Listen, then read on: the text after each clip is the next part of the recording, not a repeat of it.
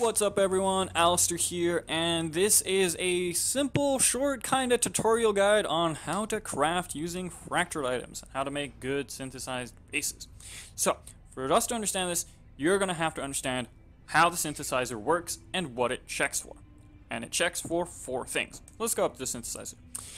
First thing it checks for is eye level. Now, this is a simple one. You got eye level 3 items, 82, 84, 82 here. Could be anything, could be 2 30s and an 80 or whatever. It takes the highest one, and that's the eye level of your end item. Cool. So here, 84 is the highest. No matter what, when we synthesize it, we'll get an 84. Second thing it checks for is bases. So for example, this is a Devout Chainmail, this is a Kabbalist Regalia, and this is a Commander's Brigandine. It could be any one of those 3. It's an equal weighted chance, 1 out of 3 when we synthesize. A third Devout, a third Kabbalist, a third Commanders. We'll find out. If you want to guarantee it, you can go, well, 3, or if you want to get a better chance, 2 to 1, and that's basically how your odds are going to work. Again, fairly simple. The next thing is the one that kind of gets people a bit miffed, and that's how many implicit modifiers are going to be on the item. Now, I can't give you a guaranteed response because I wasn't able to get enough statistical data to get 100% confirmation, but from my tests, from observing other people's tests, I can give you with pretty high confidence that it is not a division, it's not you add the 3 and then you divide it by 3, that's not how it works. It is rather a chance, so like this is a 2 item, these are 2 1s, there is a chance that I will get a 2, but a higher chance that I will get a single implicit. And I can guarantee this because I've seen tests and I've done tests myself with a 3 implicit item along with 2 single implicits, giving you a 3 implicit outcome. Now if you do it mathematically with the adding, you'd get 3 plus 1 plus 1, that's 5, divided by 3, that's about 1.65, 1.7. There's no way you're rounding that up or down to 3 in any world. So yeah, it's essentially a chance. We're not sure if it's weighted. It might be. It probably is. It's PoE. Usually things are weighted away from the higher amount of implicits. But these are all just assumptions. Do with them what you will. However, you can guarantee if you put in 3 2s or 3 3s that you will get a double implicit or a triple implicit item. So that's how the implicit works. And finally, the stat that the implicit actually gets. And this is the one where people often put in gear and they're like, I don't get it. I put it in an ES chest with some life and like I got really weird implicits and stuff.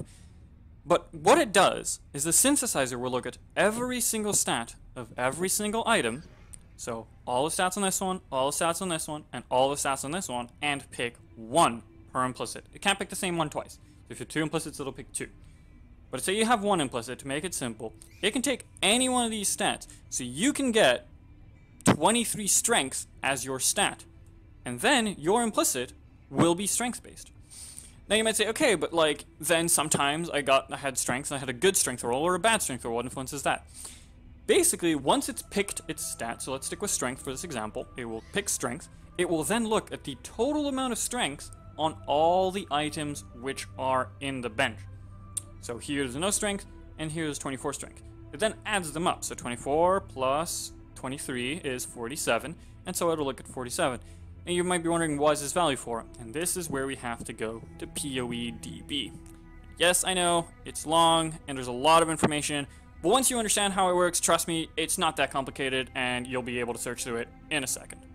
So, without further ado, PoEDB, if it will load. Thank you very much for the work, and shout out to whoever maintains PoEDB. I'm not actually familiar with that, but they do a great job, and it's always great every week to be able to check out some of this information. So we see all this. We're gonna chuck straight over to body armor.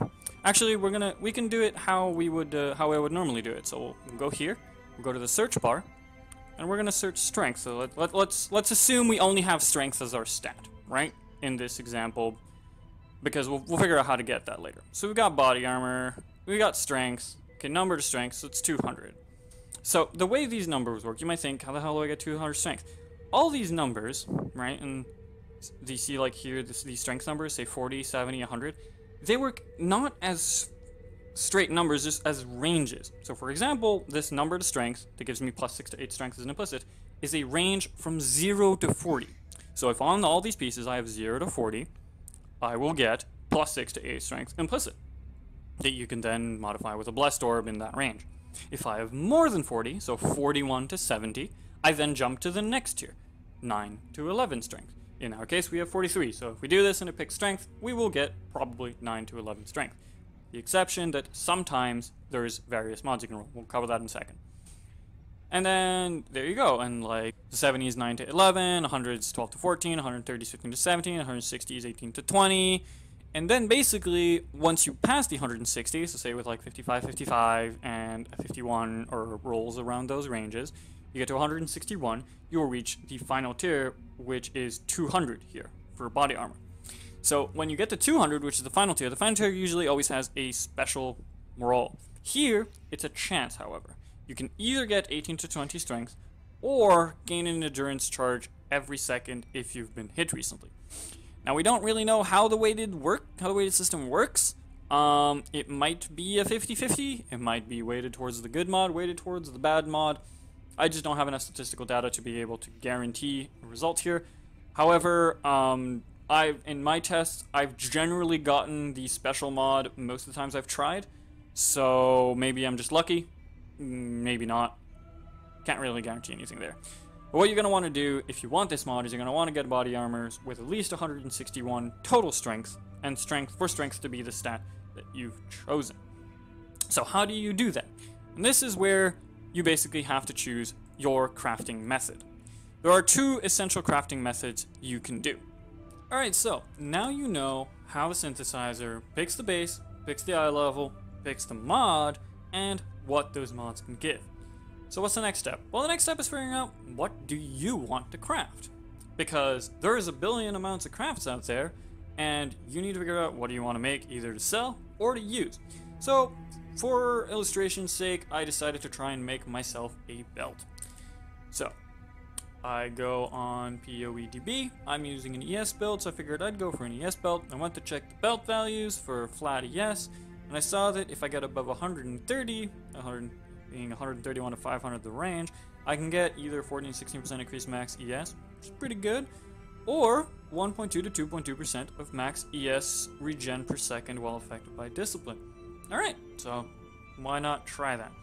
And this is essentially where it gets to the point where you have to choose, are you going the expensive, guaranteed way, or the cheaper, not guaranteed way? So, first off, for high ticket items that have a guaranteed outcome, I'd recommend just going all in. How you're going to do this is, synthesizers have to synthesize rare items. But you don't want all these other mods. You don't want to have them to have these random thing. I don't want it to choose stun and block recovery or stun and block recovery again. Jesus, that'd be terrible.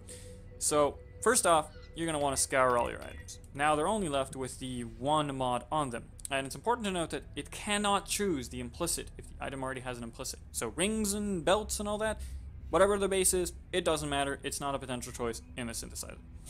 Now you're going to have to turn them into rares, and I'm pretty sure you can see where this is going due to the annul in the inventory. But basically you're going to annul the extra mod that you got so that you end up with a rare with one stat. Now, you put these in a synthesizer. The base item here doesn't matter at all because it's jewelry. The base item is only the implicit, which you're changing anyway.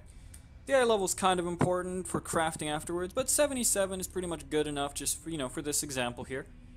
And then you just synthesize. It's going to add these three. 46 plus 44 is 100. Oh, sorry, 90. 90 plus 45 is 135. We're above 130, so we should either get max ES or the discipline ES regen. Synthesize it. Get ourselves a bet. We got the max ES. So we kind of lost out on the roll. Too bad. But hey, 15% increased max ES. Not that bad. This belt is probably garbage. Indeed, it's garbage. But now we can craft it, and we have a belt that just has 15% max ES. Bless it up to 16. And cool. Yeah. In this case, we've just lost money because, annuls are expensive. And this belt's probably not worth all that much. But sometimes if you get the good base and do the good stuff, or you have to gamble, you might make a lot of money. I mean, the discipline ES regen is pretty valuable in my eyes. So, what do you want to do if you don't want to have to blow these things, if you're already gambling anyway, but you just kind of want to try, let's try some cool items, buy some bases for like 1-2C, and fuck it, see, maybe we get something cool.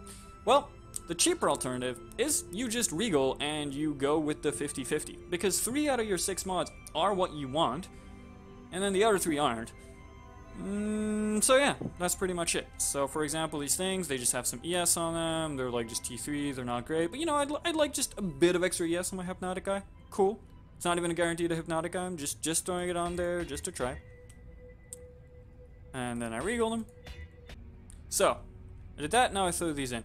If you're using items you can craft on, so for example helmets or whatever, you can improve your chances even further by just regaling and then crafting a stat you'd like. So for example, crafting percent ES or flat ES, you know, just as an extra potential getting something good. Cool. Then you throw these in, and you know, this is way cheaper because you saved about 40 chaos that you didn't spell on annulls, but you're only on a 50-50, so let's see, do we win the 50-50? We won the 50-50. It's a pretty terrible roll because it's a low thing, but hey, we just get 4 extra ES for free. So essentially cost us, well, what would have been 3 scowls and 3 regals if I wasn't a bit scared of losing the 50-50. And there you go. And now we have ourselves a jewel that we can roll, and no matter what, it will always have 4 more ES than any other Hypnotic Eye jewel. It's also at level 80.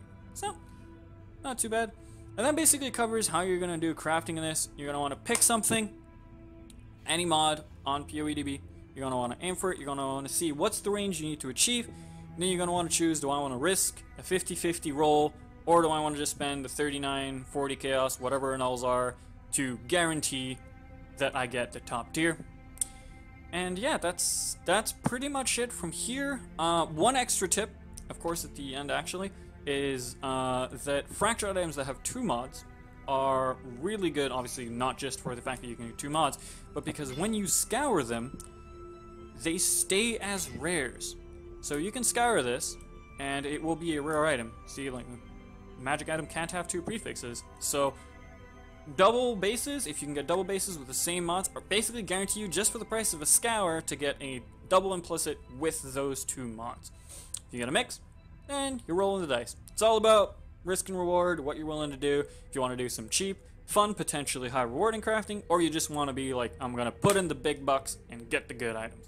Anyway, I hope this clarified the whole synthesis crafting mechanic to you guys. I know after I took some time figuring out myself, I pretty much understand everything that it is. Yes, it can be very rewarding. Yes, it is very expensive to use. I think it could use some tweaking. I think some of the lower things could be better just so they don't feel as terrible, because they're competing against Shaper and Elder Gear and some very powerful uniques. So overall, all the lower tiers just kind of feel too underwhelming to me. And double and triple mods kind of feel slightly too rare at this time, especially considering the fact that they have to be good and high tier rolls. So overall, I'd say the synthesis crafting system is pretty cool. It's got a lot of potential depth to it. You can make some cool stuff. You know, have fun. I hope you enjoy it, and I hope you enjoy this guide. And I will be streaming as usual, so if you have any questions you want to ask more specifically, or anything that you'd like me to cover in a later video, please let me know. Come on over to my Twitch or post a comment, and I will work on that next. Anyway, have a wonderful day, everyone. Thanks so much for watching and for hanging out. I will catch you guys next time. I'm Alastiir. Take it easy.